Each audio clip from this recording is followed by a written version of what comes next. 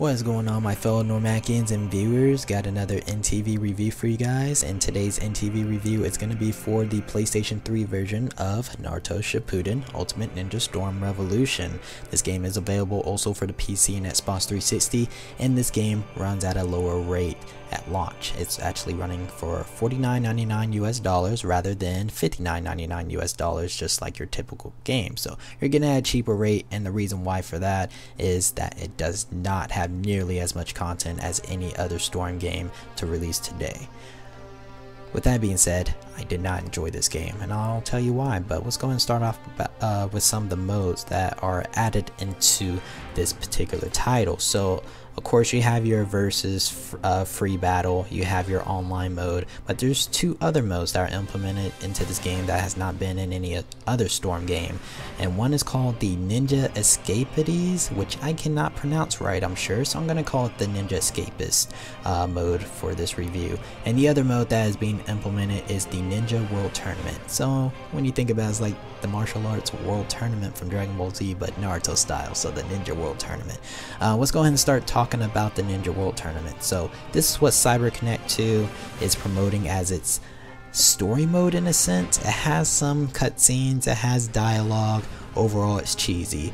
And after a little bit of time playing this mode, you do unlock the Mecha Naruto story portion of this, but it's still the Ninja World Tournament, and I just find the whole experience very tedious, very slow, and overall just boring and a waste of time. Now that's just my opinion, of course, but you do have the adventure aspect that Storm 2 and 3 offered into this mode, but you're on this island and you can do side missions.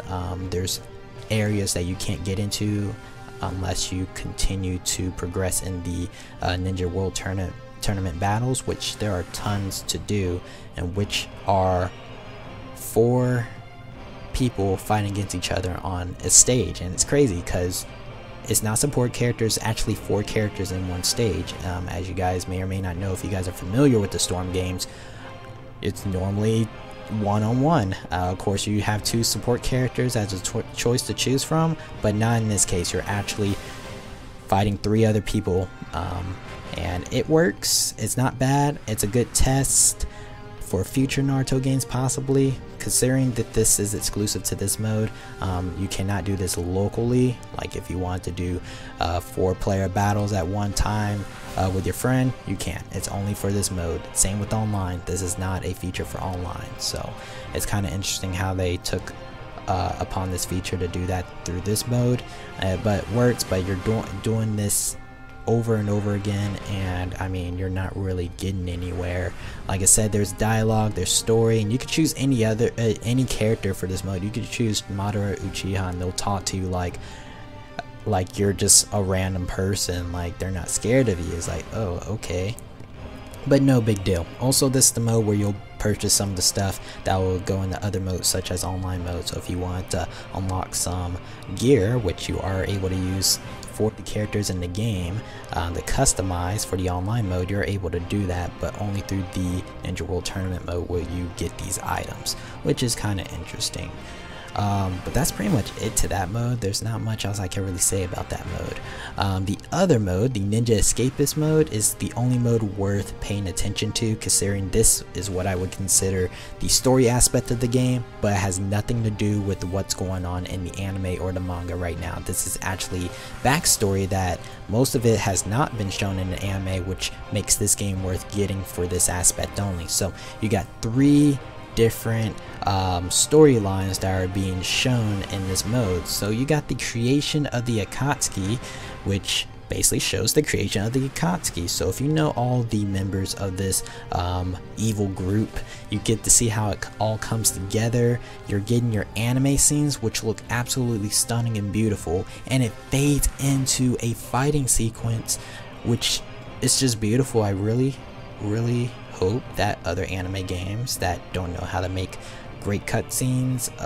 using their in-game engine would just take upon making a actual anime portion for the cutscenes, and then, you know, actually using their, you know, game engine for the mechanics of the game, if it's a fighter or an adventure game, if that makes any sense. But this is overall my favorite story out of the Ninja Escapist mode.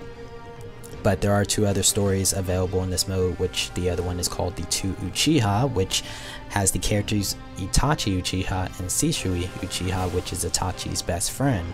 And this has been shown in the anime, but you kind of see it in a different way. Danzo is part of this story, so the fight between Shisui and Danzo was part of a filler episode on Naruto, and you do see that same battle on here, but it's relocated and there's quite a few differences between the 2, but it's still awesome to watch because you're seeing it in a different perspective, and either way it goes, it's awesome, and I did enjoy this too. The last story they have for this mode is the Far Reaches of Hope, and this is just a big cutscene. I was disappointed at first when I found that out, but when I thought about it, it's like, wow, that's kind of deep.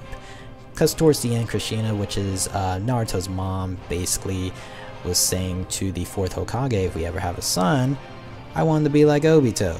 And there's a badass cutscene towards the end. It's like Obito and Madara sitting on top of the Ten Tails, while Naruto in front of the whole Hidden Leaf Village ninja behind him to, you know, have his back to fight this war. It's just like, wow. You do not want Naruto to be like Obito, because Obito's a bad guy, but it was so awesome, and plus the animation looked awesome, and plus we're hearing the English dub for the first time in this part of the arc, I guess you could say. But that is a hour 20-minute experience, I guess you can say, and it's worth it for that aspect. But I would not buy it. I will wait for it to get cheaper. I will wait. I would rent it if you have the ability to do that. But overall, I did not enjoy the game. But last few things I will point out that are actually improved. All the characters, which is actually over 100 characters in the game, which is huge. All the mechanics and the fighting aspect of this game has been updated for most of the characters. Of course, there's a lot of fancy costumes for some of the characters in the game also. There are some updated ultimate jutsus that are implemented into the characters, which is almost like the best part of the Naruto Storm franchise, which is the ultimate jutsu. It's just the cinematic experience of watching a jutsu happen on the game that's not shown on the show, or it's just, you know, awesome basically. And also a new thing implemented into the game is team ultimate jutsu. So certain characters can be paired up with your character, and they'll be your support character, and if you do your ultimate jutsu, they'll actually do a ultimate jutsu together, and it's amazing.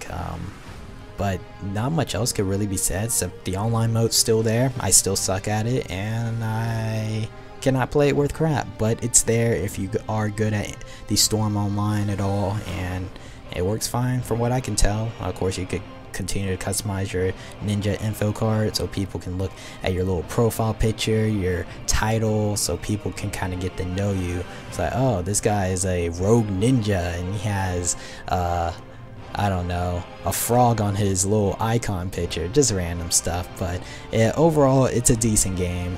I don't even say it's worth $50. It's worth more like $20. So definitely wait for a price to go down. I will say play it if you can, if you are a fan of Naruto. But if you're not a fan of Naruto, I mean, naturally you may actually easily enjoy it. I don't know, but I just wanted to get this review out so you guys know how I feel about this game. I want to do more reviews, and I definitely want to have them be more organized and just structure. Hopefully everything in the editing process goes well for me, since I'm just doing the commentary portion right now. I will also be releasing the Escapist, aka the 3 side stories, as a playthrough if you guys want to check that out if it's not out already. But I really hope you guys enjoyed the review, and of course if you have played the game and enjoyed it, or didn't enjoy it and you guys want to agree, disagree, or just really anything that comes to mind, any feedback is definitely welcome and appreciated. Just leave that down below in the comments area. Of course, give this video a thumbs up or thumbs down if you enjoyed the video or not, and subscribe if you're not already for any other game content I post on my channel for the random viewers watching this video. And of course, to my current subscribers, thanks for watching, thanks for the support, and I really hope you guys enjoyed. Until next time, my fellow Noremacians and viewers, Noremac signing out. Peace.